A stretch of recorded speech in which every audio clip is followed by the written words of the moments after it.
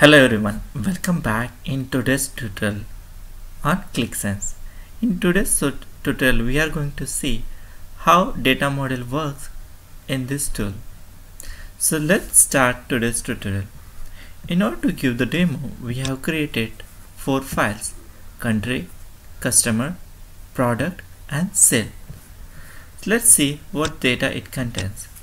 So in the country table we have the countries such as the United States of America and India with respective code such as US and IND.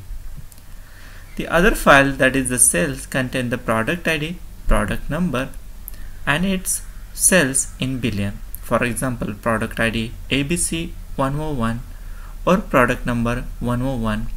It has a sale of $30.6 in billion. And similarly for other products. Right now we are not sure whether the product ID or the product number is associated with the respective product. So we will see shortly. The next table contains the product name and the product ID, also associated customer ID. So that means customer 1 is normally buys the Nike product with the product ID 101. So similarly other products have the associated the product IDs. So now I can see the product ID is related to the product number in the sales table, not with the product ID column. So how this relationship will be detected by the tool, so we'll see that too shortly. Now we have the customer table which contain the customer name, customer ID, the customer's phone number and from which country that customer belongs to. Okay, so let's see and import all this data in our tool. In order to do that, let's create one project. So let's click on the create a new app, give the name such as model demo, click on the save button and open that. Whenever it opens, it will ask us to load the data. So here we have the data load editor, also we have the direct data load. So we'll click on the direct data load and it will ask us what kind of data files you have. Suppose you have the delimited file or you have any other file format, you can use it. Let's use all file format. So I saved the data in the drive inside training.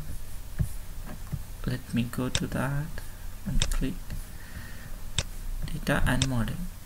So what I'll do, I will drag this. Let me and click. So I can see there is country and country name can be loaded. I will make prepare data. So sheet 1 is added. Let me add the remaining tables also.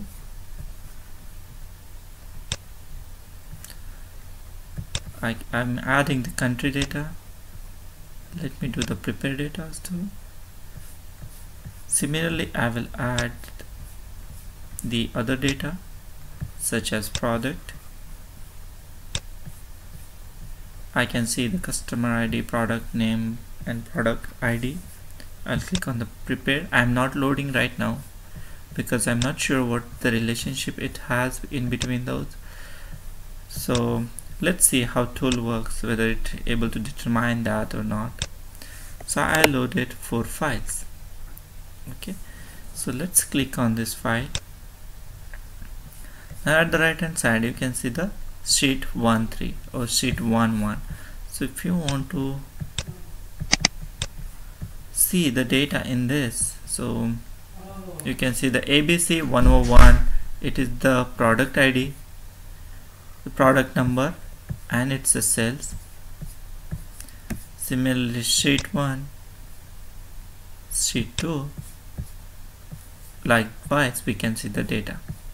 At the right hand corner you can see associate the data accordingly to the recommendation. So if we click that, so it is automatically links the data. That means how the data is related. So it will create a model. It is not conventional data model, okay, what we do in the database modeling. It is on top of that the tools generates, it's an automatic relationship between the tables based on the what is the column names. If the column names are same, okay, then it will try to achieve that relationship. Now there are some cases where the column names are same but the actual values in the columns are not associating. Then it will try to find out the any other column which have similar kind of values and try to achieve the relationship. So let me go back, no association.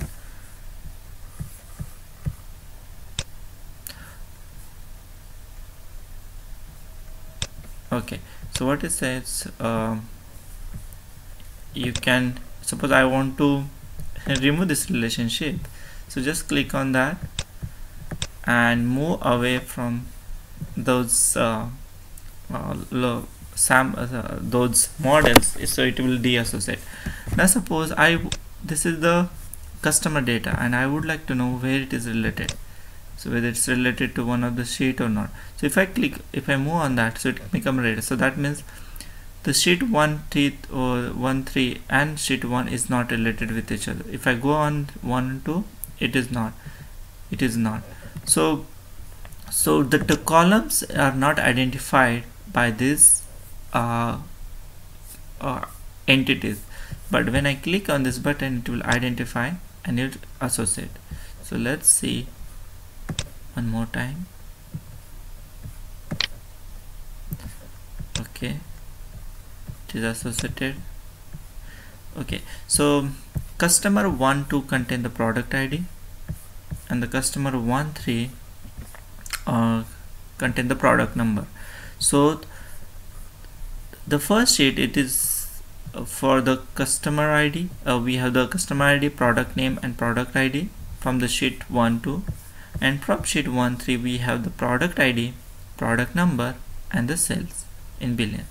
So these two tables are interrelated with the name, product ID and product number. The third sheet, that is 1 3 sheet, contain the product ID, the same column as like the first the sheet, but the values inside these columns are different and the tool identified that and it created that relationship. So that is the reason now the product and sales table interrelated. Now let me click on that and let's see if I try to able to create this relationship. Now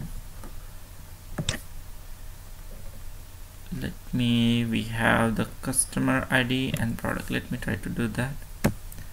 So I can see from my table, this is like customizing the relationship. If I'm not able to identify relationship, then you can identify here.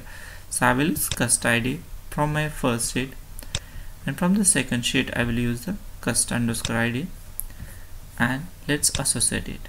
So now I can see, so the cust ID from the first sheet is associated with the cust ID second sheet. So that is done.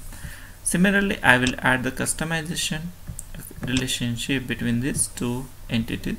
From the first sheet I will use the country code, let me see, and from the second also I will use the country code and associate it. Now the relationship get achieved. So sometimes it automatically detect and sometimes it don't. If we don't want this relationship should be created, then you have to just make away from that.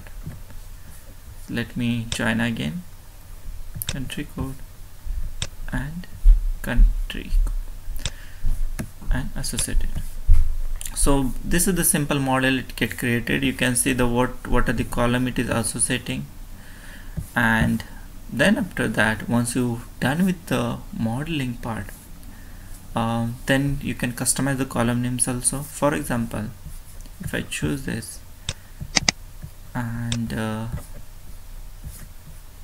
let me, okay, so not at this level, you have to choose the particular table, and let me see, pending and edit button is there,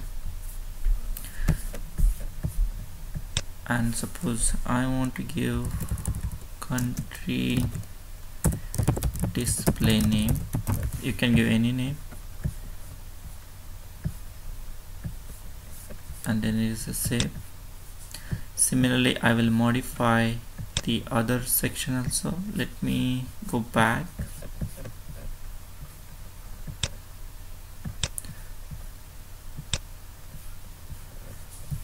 So let me go and customer, let me edit that. So customer ID looks fine, customer looks fine. Let me edit this phone section. I'll mention as a phone number. You can give any number or any name. Save it. Go to the tables again. And let's update this sheet.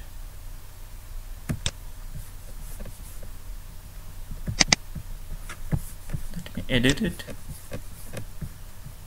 If I want to give the name of the sheet as suppose this is product ID. Okay. Save it. So by that way you will able to change the name, or you can visualize better way. So this is country.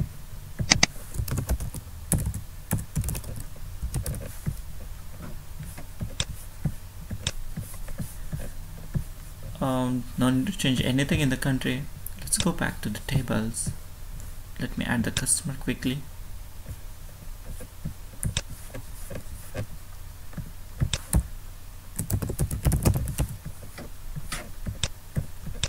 So it's this Qlik Sense is very powerful tool, means to determine these models, because by looking at the spreadsheets it's very difficult, because there are only four spreadsheets available, but in real time it could be a more. So here I will change, instead of product I will make sure it's a product number. Let it associate and save it, and let's go in the association section. So now I can see the data in better way. Okay. Then let me show you some interesting things. You have the edit button, means what are the model demo you gave. If you want to change your title of your project, you have the opportunity to change. Just click the edit button here and give any name, and also the description. In the edit section, if you want to change the color or font, so suppose background color if you want to change to blue, and suppose something like this. Font color if you want to change to very dark colors, yeah, you can do that.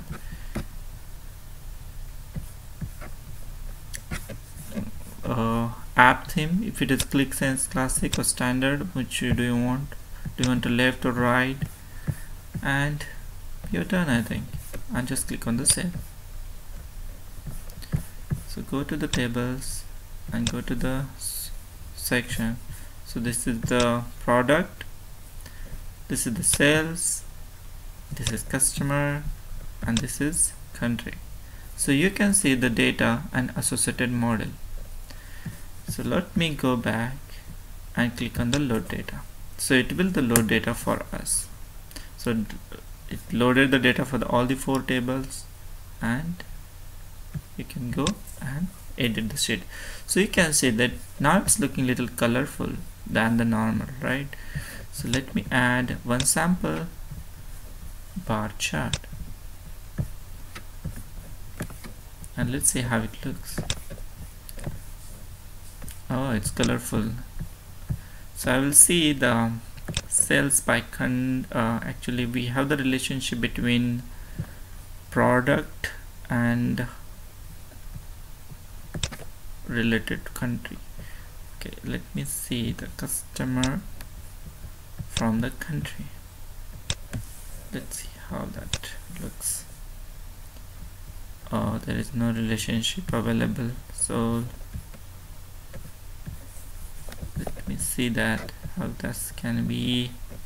Okay, or otherwise we can go and click and select and delete. Let me add another bar chart with product and customer, add dimension. So we have the customer, and we have each customer is buying one product. Okay, that's fine.